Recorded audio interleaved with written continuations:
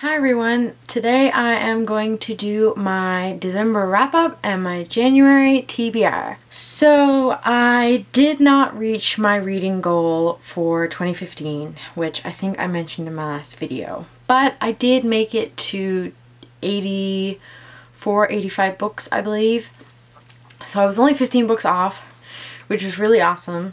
So I did keep my reading goal at 100 books for this year because I want to try again.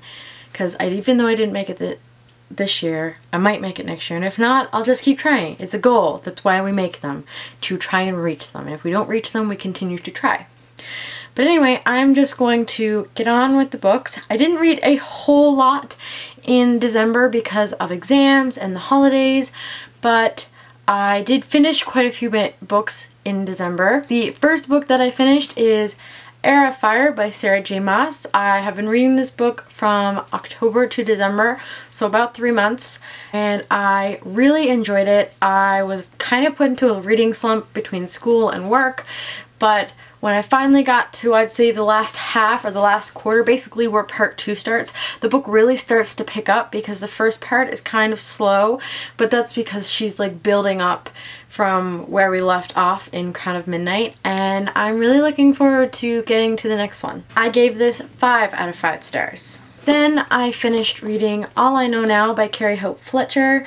She is a YouTuber. I've spoken about this book before. I really enjoyed this book. I gave it 4 out of 5 stars. It's more aimed for teenagers, but I still really enjoyed it. There's a lot of wise ideas she puts forward in this book, and I highly suggest you pick it up if you're a fan of hers. Next, I finished Modern Romance by NZ Ansari.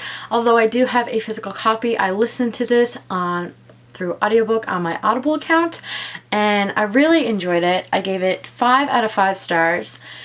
It's not what you would expect. I know a lot of these comedians are coming out with these biographies, but this is actually a sociological study on romance today and how it's changed from the past.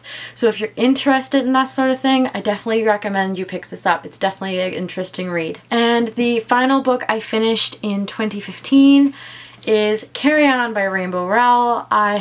This is my most anticipated book of the year because Rainbow Rowell is just my favorite author of all time, and this did not fail. I gave this 5 out of 5 stars. Absolutely fantastic.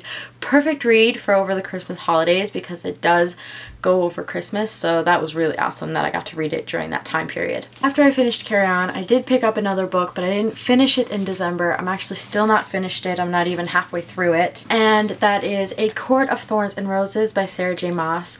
I'm 126 pages in, and yes, that is actually in the middle of a chapter. I had to stop in the middle of the chapter for one reason or another, and I haven't been able to pick this up yet because I am back to school and I'm doing an English course, so I have to read books for that, which I'm going to talk about now in a moment. But I do plan on finishing this in January, if at all possible. The first book that I have to read for school is The Gift by Patrick O'Leary. The course that I'm reading these books for is a sci-fi and fantasy course, so this is the first fantasy book that we're reading.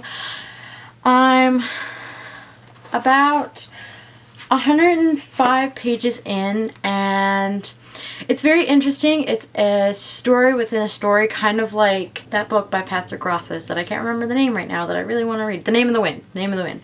So it's from what I can understand, The Name of the Wind is a story within a story, and this is also a story within a story. This is actually multiple stories within a story, so it's kind of hard to follow at times, and it's a little dry, but still really enjoyable. So I'm actually kind of looking forward to finishing this because I think it's going to get really good at the end. After I finish The Gift by Patrick O'Leary, I have to pick up Tigana by Guy Gabriel Kay. She explained that she wanted to choose at least one Canadian author, one American, and one British. So this is our Canadian author. I know nothing about this book and I'm kind of going into it blind. I figured I'll enjoy it a lot more. It is a bit of a hunker, but I look forward to getting to this. Once I finish reading A Court of Thorns and Roses, my leisure choice for the month is Illuminae, The Illuminae Files 01 by Amy Kaufman and Jay Kristoff. This is a book told in confidential files and emails and messaging things, and I don't really know a whole lot about it. I know it's very sci-fi, but I'm very excited. I've heard nothing but good things about this, so I really am looking forward to getting to this one.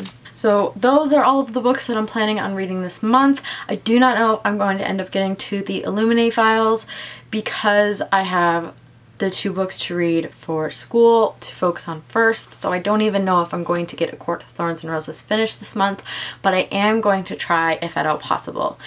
I will see you next week for another video. Bye!